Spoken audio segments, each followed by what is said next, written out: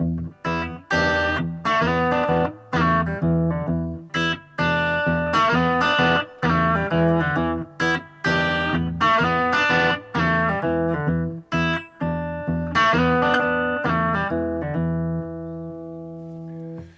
the riff we're checking out today is Smokestack Lightning, played by Hubert Sumlin with Howlin' Wolf.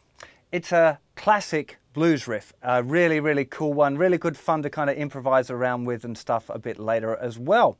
Now, the thing that you're going to have to learn for this one is to keep your thumb going all the time. Now, the thumb is going to be playing the thicker string. And what is really important is that you kind of rest the outside part of your palm here right on the guitar. So instead of being like, which would kind of sound a little bit weird, you're going to put your palm down on the guitar so it gets really muted.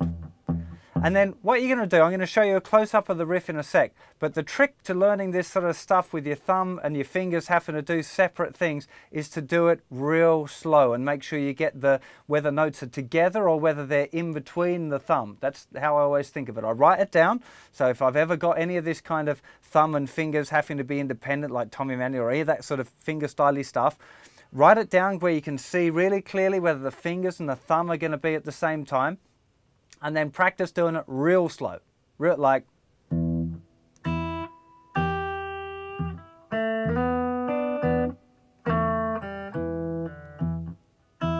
Or even slower probably when you start. So let's get to a close-up. I'll show you the notes and then we'll run through it real slowly a couple of times together. Okay, so we're starting here with the low E being played. Then the open E and the thinnest E string, the open E up here, together. Now, on the record it sounds kind of like he's got the two fingers there, little finger and third finger, and the third finger is just bending a little bit. But it's only a little bit, it's not like a proper bend or anything like that, it's just I call them a blues curl. Often when if you see videos of Hubert playing, now he just plays here. Just the one note on the thinnest string, but I'm pretty sure on the record it's those two.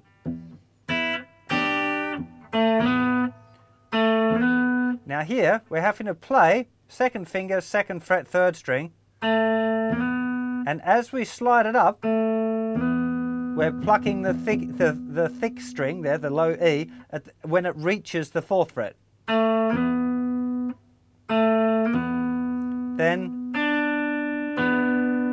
Then there's this note here, the D, first finger, second string, third fret. And we're back to this note again. So here we've got thumb playing the bass. Here, second finger, second fret of the third string. Off, second finger, second fret, fourth string.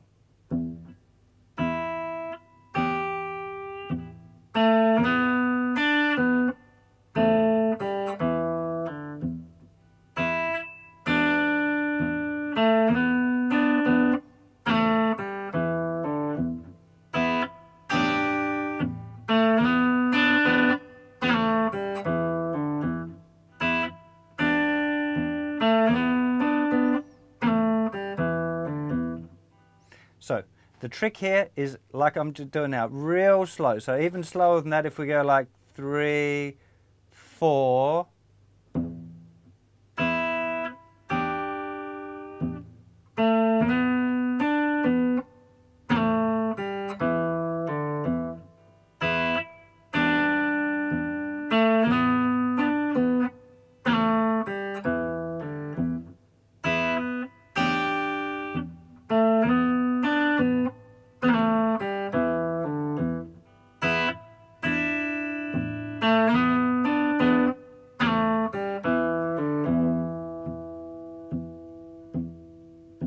As I said, the trick here really is to play it very, very slowly, and if you can, write it down. Write out your own tab so you know exactly where the notes go. Now, what I'm going to do now is I'm going to kind of count it as well as playing it real slow. It's kind of difficult to play slowly. I shouldn't, but I do. But if I count it out, that should slow me down sufficiently. And the trick here, the 1, 2, 3, and 4 is where the bass is going to be. So that the thumb playing that bass note is going to happen on every beat. And then notes are happening sometimes on the beat and sometimes happening on an and. But the thumb is just happening on the 1, 2, 3, and the 4. So you'd have 1, 2, 3, 4, and 1, and 2, 3, and 4, and 1, 2, 3, 4, and 1, and 2, 3, and 4, and 1, 2, 3, 4, and 1, and 2, 3, and 4, and 1, 2, 3, 4, and 1, and 2, 3, and 4. So that's if you write it down, put down the count, practice it really slowly, you'll be there. Now, the hardest part probably is keeping that thumb really even, nice and steady while you're playing through and being able to concentrate on the riff and eventually, hopefully, kind of muck around a little bit with the riff as well, kind of improvise within it while you keep the thumb going. Now, there's not really much of a trick to it other than practicing and really concentrating. I found when I'm learning, well, you know, learning it, I still have to practice doing this stuff, you know. And when I'm practicing it and I'm doing something complicated where I want to keep the thumb going or a rhythm pattern going while I'm doing something else, I stamp my foot really hard. I don't know if that'll work for you, but it works for me just to really, you know.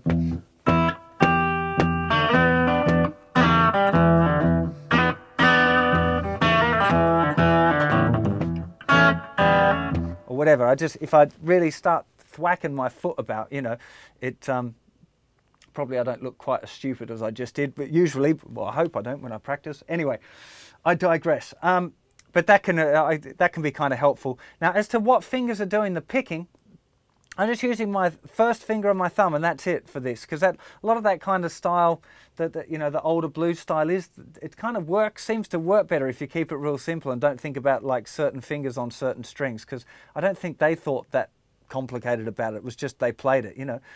There's quite a few great videos around of Hubert playing this actual riff. And what's really interesting is he doesn't do it quite as steady. He doesn't always have that bass going on 1, 2, 3, and 4. Sometimes it's on, he'll do 3 and 4, so it's going. It's kind of changing a little bit depending on what lead he's playing, you know. So you don't have to be that exact. I think it's a good idea to practice it to try and get it exactly like on the 1, 2, 3, and the 4. But if you don't get it exactly right, then you're probably playing it with a better blues feel than me. After all, I'm a skinny white kid, you know. Anyways, hope you enjoy playing Smokestack Lightning. Go and check it out. It's on. There's a really good, probably the classic version is the chess one with Howling Wolf. It's a really great tune. Lots of people have done covers of it, but the one that you want to check out is the one with Hubert Sumlin playing guitar, who is the guitar player in Howling Wolf's band. Fantastic guitar player. And if you're into blues, make sure you go and check out that Howling Wolf stuff and transcribe his solos, because he's awesome. Anyway, have fun with that, and I'll see you for another guitar lesson sometime very soon. Take care of yourselves. Bye-bye.